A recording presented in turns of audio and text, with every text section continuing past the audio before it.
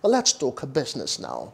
The Nigeria Customs Service (NTS) says 30 out of 65 private airplanes verified so far are liable to pay required duties to the federal government.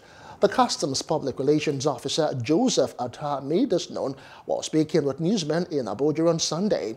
Atta explained that some of these airplanes came into the country by temporary importation agreement, which allows them to bring the jets without payment because it was secured by bond. He said that thereafter, many of them failed to turn up to pay on the expiration of the agreement, which necessitated the verification. He stated that with this exercise, there would be more revenue to be accrued to the federal government because those who fail to adhere to the agreement will be made to pay the duties. Hello, hope you enjoyed the news. Please do subscribe to our YouTube channel and don't forget to hit the notification button so you get notified about fresh news updates.